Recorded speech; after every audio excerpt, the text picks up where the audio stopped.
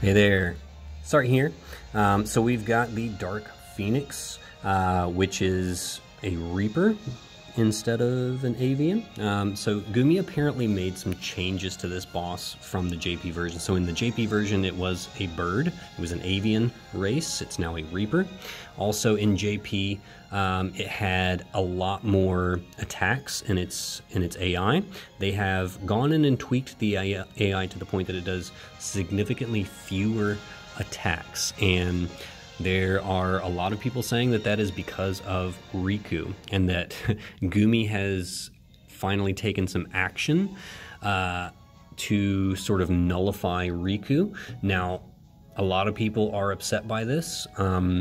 Totally understand your grievance. Personally, I am happy because I don't have a Riku, which means I might actually be able to get a decent rank this time.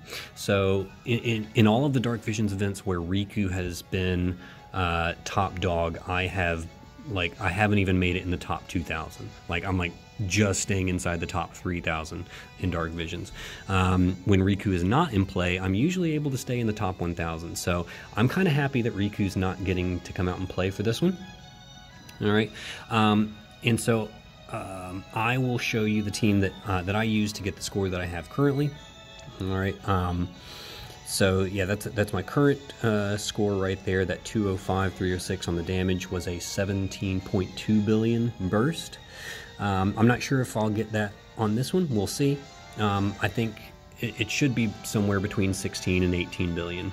I think if everyone rolls high, we can definitely hit over 18 bill with this team, but we'll just see. So obviously I've got my EX3 Rain in here. He's the big dog, the top dog. He's got the leader skill.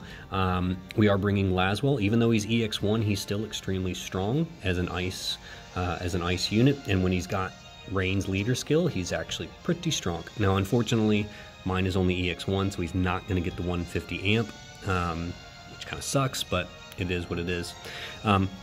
We've got Ayaka back, because she's one of my strongest ice units.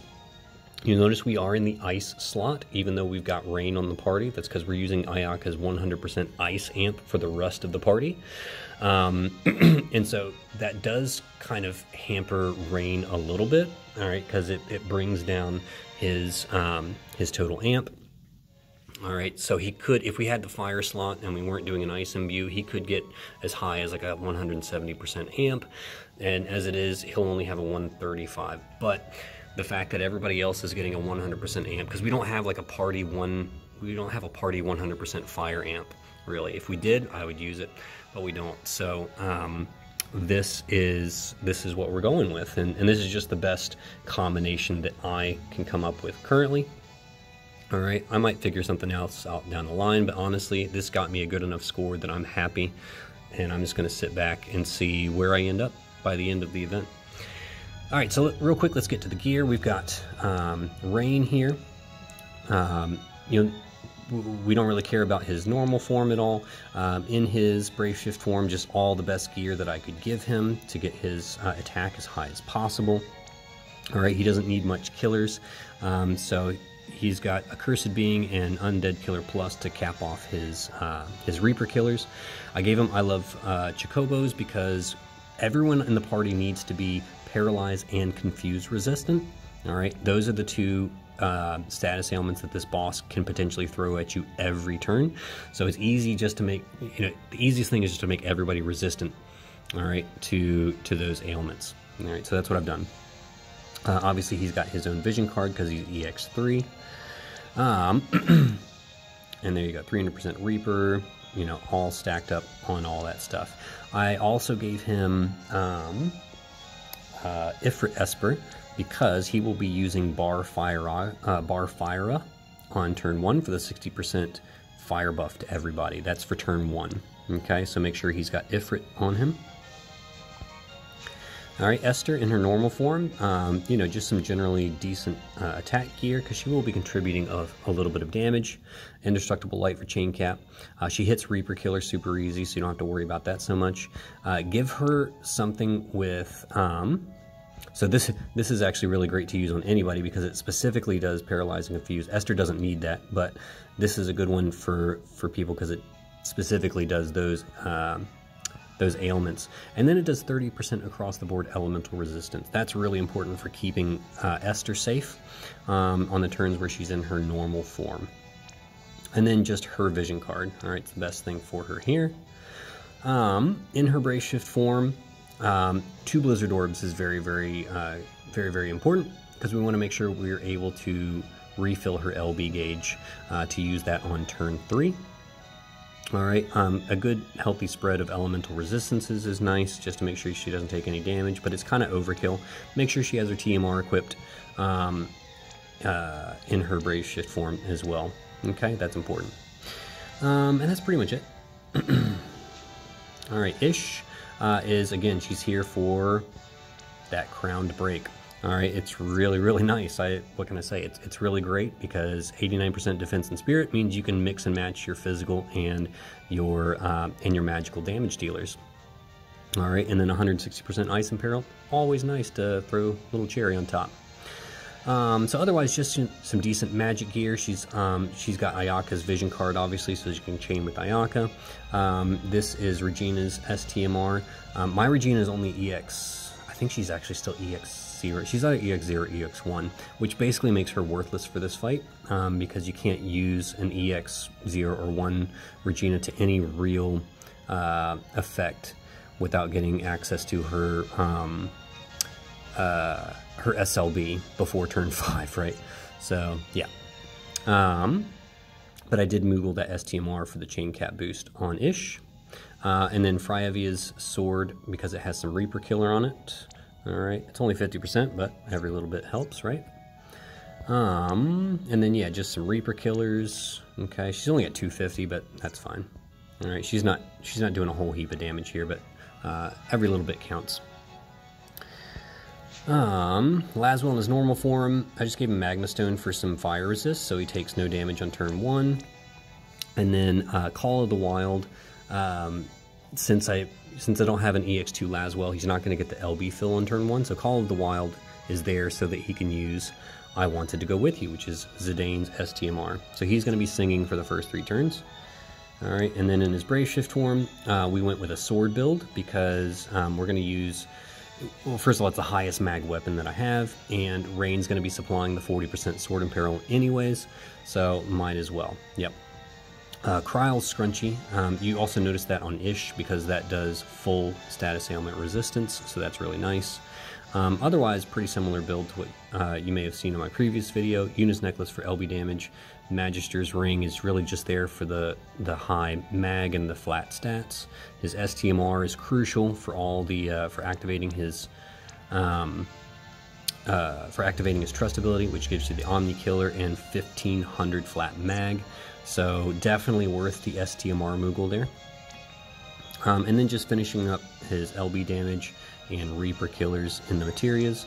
And then yeah, Resolute Knight again. Your best magic card is also a good slot in here, so you know your highest mag vision card here. It doesn't have to be Resolute Knight, that's just a good one on Lasswell. Alright, and so he's got 300 Magic Reaper, again make sure it's Magic Reaper, because he is a pure mage, and then 300% LB damage, so he is good to go. Alright. Rosa, again, her gear is fairly irrelevant. She's not taking any kind of damage. She is literally just here for the Reaper Killers for everybody, but she's also going to be useful for a couple of other things. So this ability, all right, does a 90% across the board elemental resist buff. Very, very nice. It also chains Mirror of Equity. We're not going to be using that, but I know a couple of people are using this skill to chain with like their Flaring Ether Rain, for example. So, you know, that's good to keep in mind, but we're just going to be focusing on the Reaper Killers. We're going to be focusing on those resist buffs, and also she can do Protectica and Shelga to +3, which is really nice because it gives you 75% physical magic mitigation and 50% general mitigation. Very, very nice.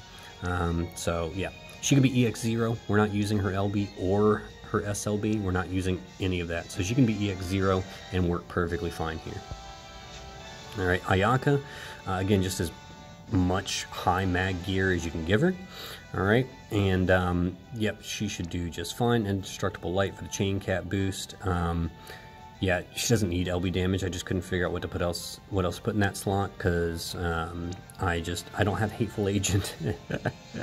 So yeah, yep, that's pretty much it for her. She's got 300 Reaper Killer. Yep, that's all she really needs, and she's good to go. She doesn't need to be EX3 for this strategy. She can be an EX2. All right, she has to be at least EX2 though to get her SLB on turn 4. That's when I'm going to use it. So an EX2 Ayaka at least, and that should work just fine. All right, well, let's get in here and see how we do. See if I can beat my last roll. I've only done this one like I think 3 times with this team fully optimized, and I did. I think I low rolled at like 16 a couple of times and then did a decent roll at 17.2. So we'll see if I can beat that. All right, first things first, Rosa is just going to do Shelga and Protectica. Esther's just going to guard. All right, because we're going to get dispelled on the boss's turn. So we don't want to use any kind of like cover or anything like that. Or any of Esther's mitigations because they're just going to get... yeah, they're just going to get wiped out. We'll do full breakdown for the breaks. Ayaka can do her LB for the mod boost. All right, Lasswell will start singing. Rain will do Bar Fira. All right, now there's a bit of RNG in what the boss does here. Wing Buffet is perfect, all right, because Esther will cover that. And then you see we hardly took any damage from the fire magic. If the boss decides to do 2, what is it, Chaotic Surge or something like that. Chaotic Surge is a non-elemental AoE magic attack. If it decides to do 2 of those instead of the physical attacks, then the party's going to take that to the face. Now, it's not much damage, but it might affect your damage taken score. And that is the only turn where the party's going to take potentially any damage. From here on out, Esther's going to cover everything. So if the boss does do something stupid and does like 2 Chaotic Surges on turn 1, just back out and come back into the fight. All right? But from now on, Esther's covering everything. So Electromagnetic, Storm Guardian, and Discharge and Recharge, which will get rid of the Imperils, because we're currently imperiled to all elements by 100%. So we're going to get rid of those with Discharge and Recharge. Okay. Ish can just guard. Rain is going to do True Undermine for the higher attack and mag breaks. Rosa is going to reapply the Shelga and Protectica because those have been dispelled. Ayaka can do Introduction, Spirit of the Season, Holiday Song. We don't want to deal like too much damage to this boss because if you push 70% threshold, it will dispel your party again. We don't want that. So do everything you can to not push the 70% threshold. So you see the boss puts up a field every turn, which makes doing any kind of like imperil fields on the boss early on pretty useless. You can do an imperil field on your burst turn, that's fine, but doing it before your burst turn is useless, so that makes it a little bit trickier. I know some people have been using Summoner Lina. She's a great option if you're doing a fire team. You can use Tyvus and Ish, but they have to be EX0 so that you can use their normal LB on the burst turn. That was the first team I tried, and it actually worked beautifully, but it just wasn't enough damage. So then I switched Ayaka in and did much better. All right, so on this turn, Ayaka is going to do Presents for Everyone to start the ice ramp. Before we do that, let's have Rain go ahead and put a stack on his LB. Esther's going to shift and do her LB after Rain is done. You don't want to do any kind of chaining here because that's going to do too much damage to the boss. Okay, Esther can go. Ish can guard again. All right, Rosa is going to, we'll do Prayer of Vitality and True Glorious Rain of Arrows. That's for the 90% across the board elemental resists. All right, Esther's actually already got plenty of resist there. That's good. All right, Cheerful Caroler Ayaka will just do her ice ramp now.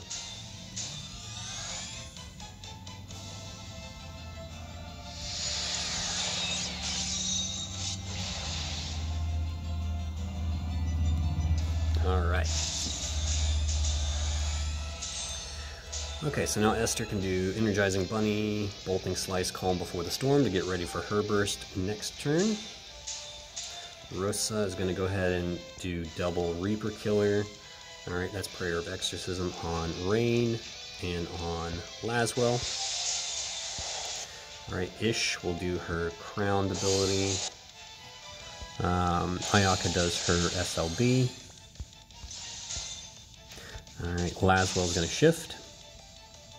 Now, this is one of the reasons why Lasswell is actually really, really crucial for this fight, because the boss has buffs to fire and ice resistance, and you got to get rid of those because it's a 100% buff to those elements. You got to get rid of it. Lasswell is awesome for this fight because he can do Finger Snap Illusion, which is a perfect dispel.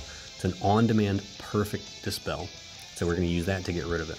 So Lasswell is going to do Power of Emotions, Finger Snap Illusion, and then end with Magitech Suit Boost for the mod boost and the Mag Store buff. Alright, Rain's going to do all of his little skills here. We'll do Armor Grant Me the Power, Elemental Burst Fire, and actually wait, just because I don't want to do too much damage. Armor Grant Me the Power, Prominence Fall, because we don't have any Fire in Peril yet. So Prominence Fall, and then Elemental Burst Fire. Okay.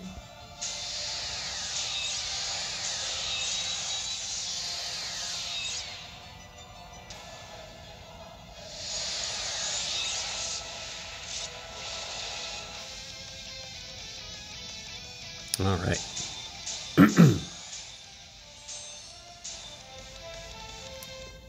All right, now if you wanted to, you could build your Esther full evade in her normal form, and she would take no physical damage. She would still take some magic damage if the boss did. I don't think the boss did any of the non-elemental magic attacks on this one. That's like a first. Usually it does more than that. But yeah, you could always just have Esther full evade to take care of that. But then you're going to lose some attack that way probably. All right, so obviously Rain does his LB, Lasswell does his. Esther does hers. All right, we don't have any imperil fields to worry about, so we don't have to worry about like Esther overriding anything. So Esther can really go at any time. We're going to do our Reaper Killer to Esther and to Ayaka. All right, Ish does Whipped Cream. Ayaka does her Finale. Okay. So we'll do Esther, Ayaka, Ish, Lasswell, Rain. All right, that's the order in which, I think that's right, is that? No, I think I do Esther, Lasswell, Rain, Ayaka, Ish. I think that's how I do it. No. How did I do it last time? Yeah, okay. We'll do Esther, Ayaka, Ish, Lasswell, Rain. All right, and they'll be in very quick succession. That's just the order that I'm gonna tap.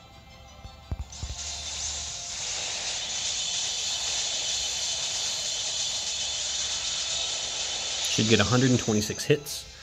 All right, if you got 126, then you know everybody got in the chain. Let's see how we did. Only 16.1, so that's a low roll. That's fine.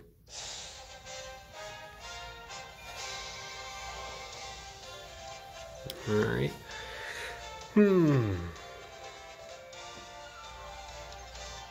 Okay. Let's see, who rolled low on me? Oh my god. So the one time Rain rolled his usual, so Rain usually rolls like, you know, usually like 6.3, 6.4, 6.5. The time I got my 17.2 billion roll was when Lasswell and Ayaka both rolled, I think, 4.5 bill, and then Rain rolled 5.5. He rolled like super low. So yeah, I think if everybody rolled high, this team has the potential to hit 18 billion. But yeah, I mean, that's variance for you. It's one of the reasons why I hate Dark Vision so much, because I just hate rolling for variance. But anyways, that's the team, that's the rotation, that's how we get it done. You know, feel free to re-roll as much as you want, trying to get that high score. I am done with this Dark Visions. Hopefully this was helpful to you guys. I'll be working on a couple more clears of the Grace of Lightning trial. So I had some requests saying, can you do one with Flaring Ether Rain? I'll definitely do a Grace of Lightning trial with Flaring Ether Rain. I'll be working on that this week. I'll also try an all Esther clear. We'll see how that goes. So stay tuned for those. If you have anything else you want me to try out, definitely let me know in the comments below, and I will see you on the other side.